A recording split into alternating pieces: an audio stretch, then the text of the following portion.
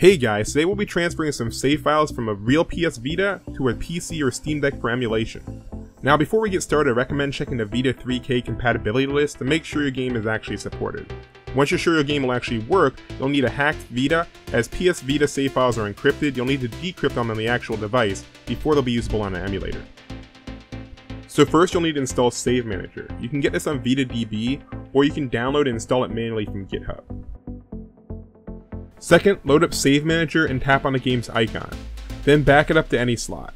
In this video we'll use the top one, or slot 0, as it's easy to remember. You can also back up any other games you're interested in while you're here to save time later. And now, your save file has been decrypted and backed up. So let's grab a USB cable and get ready to transfer it to our PC. Open up Vita Shell and press Start to see this menu. Now make sure Select button is set to USB. If it's not, you can press the left and right buttons to change this. Now press circle to go back, connect your Vita via micro USB or the included cable, and press select to connect your Vita to your PC. Now if you go to File Browser, you should see a new drive pop up. Open this drive and go to Data and Save Games. You'll likely find a bunch of folders here, and you'll need to find the one that matches your game's ID. If you don't know the ID, you can check the game in Vita 3K and it should be listed to the right of the game's name. Or you can right click on the game and select Information. Now find a folder on your Vita that matches the ID, open it, and open the slot 0 folder inside. Here are your decrypted files, so keep this window open because we'll need it in a bit. Next we'll need to find a Vita 3K save folder for this game. So right click on the game and click Open Folder and see if you have an option for save data. If you don't, you need to start the game at least once. Once the game started, just close Vita 3K and open it again, and now you should have the option for save folder. So go ahead and click this and you should see an empty folder. Leave this window open for now and launch the game again. In order to import your save file, we'll also need a SlotParam file. And in short, to make one of these, all you have to do is just save in-game once. Uncharted is nice about this and triggers a save when you first start the game. If we check the save folder, we'll see the SlotParam file has been created. So if the game is like this and you have your file, you can move on to importing your save. But some other games require you to play a bit before you hit a save point. But again, we're just here for the SlotParam file, so feel free to play on easy mode, skip all the optional cutscenes or anything else just to save time. This is just a temporary save, so it'll be overwritten soon anyway. Okay, now that we've saved, check Vita 3K's save folder and you should see a SlotParam file. If so, you should be good to go, so go ahead and move on to the importing step.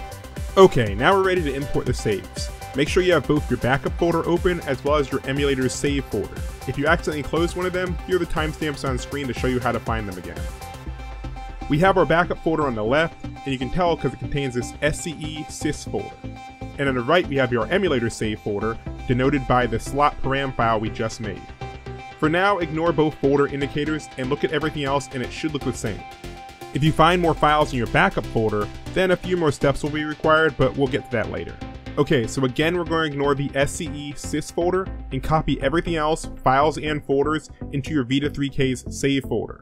And if you're asked, overwrite the files. Okay, so now restart Vita 3K just to be safe, and load up your game, and your save file should load up just fine.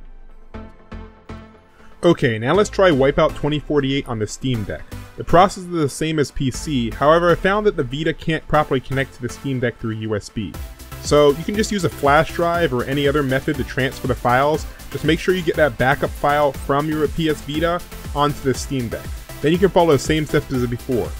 Generate a save folder by launching the game once, get your SlotParam by saving once, and finally, copy the files from your backup to Vita 3K's save folder and you should be good to go.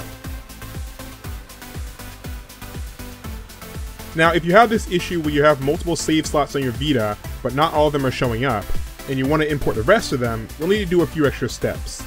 In short, Vita 3K will only check save slots that it knows about.